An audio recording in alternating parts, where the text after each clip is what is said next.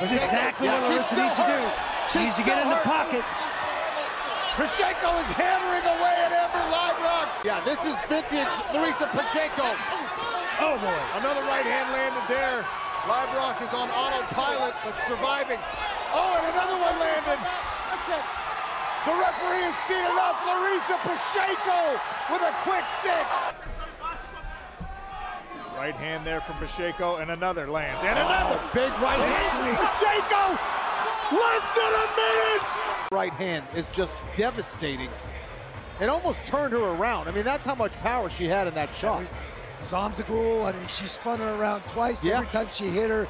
And that's the perfect weapon against a southpaw right there, right down the pike.